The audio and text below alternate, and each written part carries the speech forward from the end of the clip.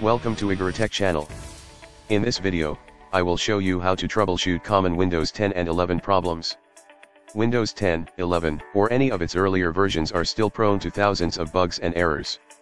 All Windows users have gone through the frustrating process of finding system-breaking bugs and errors, leading to either troubleshooting by themselves or getting outside help, which usually doesn't come free, or losing their files when unable to find a solution.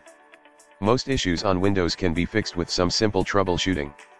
Here is a simple troubleshooting guide for most minor errors you will likely face on Windows 10 or 11.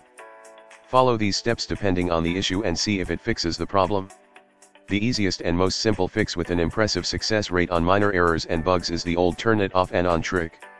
This may seem too simple, and many users look over this simple solution, but there is a reason it remains the initial response for most troubleshooting experts because it does wonders.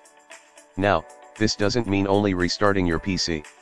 It can also be restarting the app causing an error. Closing an app completely and then restarting it can fix the issue.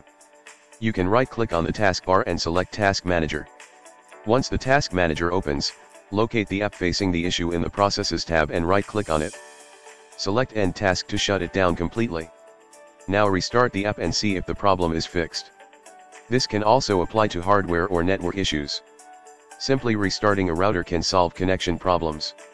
Similarly, you can reconnect USB flash drives or any peripheral device on other available ports when not connecting or working. Another easy way to self-troubleshoot an issue on Windows is to search the error or bug on Google or any other search engine you may prefer. Thousands of dedicated troubleshooting websites will help you troubleshoot specific issues free of cost. You can also directly visit such websites, check for a specific error, and see the solutions. Many users are unaware that Windows 10 and 11 come with various built-in troubleshooters for helping the user fix issues. You can type troubleshoot in the Windows search bar and select the top result.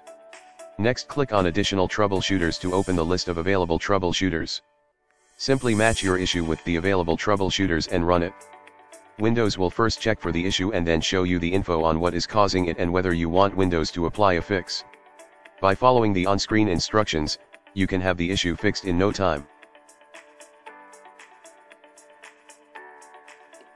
Other than these troubleshooters, there are also diagnosing tools for memory corruption. Windows Memory Diagnostic Tool is one such example that you can check for memory-related issues. Simply search Windows Memory Diagnostic on the Windows search bar and select the top result. Click on Restart Now and let it do its work. System Restore Point is an amazing feature on Windows, which lets the user save the state of the PC that can be restored at a later point when the user is facing an issue. It lets you save the current state of your Windows so you can save the state when your PC is not facing any error or bug.